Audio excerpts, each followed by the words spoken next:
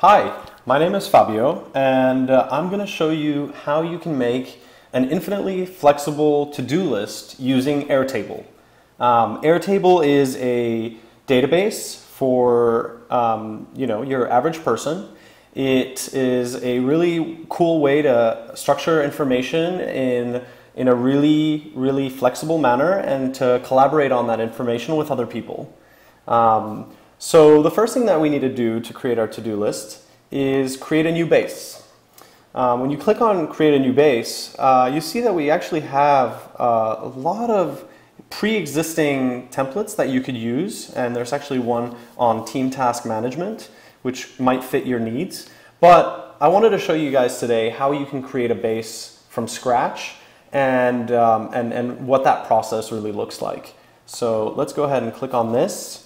We can call this to do, give it a nice color and maybe a checkbox icon, and let's get started. So if we click into it, the first thing we see here is that we're looking at the first table. We can easily create more tables, but let's just focus on this first one, and we'll call this our tasks. And for the tasks, let's say in the first column what we want to add is just what is the to-do item that we need to get done. And in Airtable, every column has a type, and we can choose that type by clicking into this drop-down menu and selecting one of these many types that exist. For the to-do item, we probably just want to have a single line of text where we describe in just a couple words what the to-do item is that we need to do. And for the second column, we probably want to have a checkbox where we can essentially check off whether or not we've done this item. And so if we save that, we'll see that this column now contains a bunch of checkboxes. And let's just make maybe this third column here, and we'll say this one is details about the task. Let's say sometimes there's more explanation that needs to happen, so we'll choose the long text column type. Okay, great. So the first thing we got to do is add some to-do items to our to-do list. So let's say do laundry. Got to do that later today. Pick up Mandy from the airport. What else do we have to do? Hang out with Fred. And let's say pick up a gift for anniversary. Cool. So now we have a bunch of to-do items. And you might say, okay, well, what happens if I check this box? Well, the answer is nothing. And the reason for that is because this is simply a state. You're simply saying, have you done this task or not? But the story doesn't end there. Airtable has something called views. And views are essentially different ways that you can filter and sort the information that you have in a table. You can create another grid view, which will be similar to this view, but with different filters and sorts applied to it, or create a form view and have other people submit to-do items to your to-do list. But for now, let's create a new grid view, and we'll call this one the to-do. So this, essentially, we want this list to only contain the items that we have not yet done, the items that we have not yet checked off. So the way that we can do that is by adding a filter. If we click on filter, we can essentially say, all right, show me only the items where done is not checked. And when we add that filter, as soon as we change one of these checkboxes from being unchecked to checked, aka we've done it, it'll essentially disappear from this list. So let's give it a try. If I'm done with my laundry, I can check this box, and boom, that item is gone. So all of a sudden now we have a list of to-do items which only belong to us.